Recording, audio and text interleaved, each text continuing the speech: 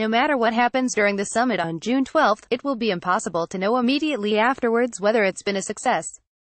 The big picture. Trump himself has acknowledged as much, playing down expectations in his public statements and describing this as the first of a potential series of meetings designed to thaw relations and ultimately denuclearize the Korean peninsula. Jeremy Bash, chief of staff to Leon Panetta when he was CIA director and Secretary of Defense, told me, "The only yardstick by which you can measure success is whether or not they get rid of their uranium enrichment, their plutonium program and their missile program. Everything else is just pageantry," he added. Of course that can't happen on day one, but the only way to judge success is to see if that happens over time.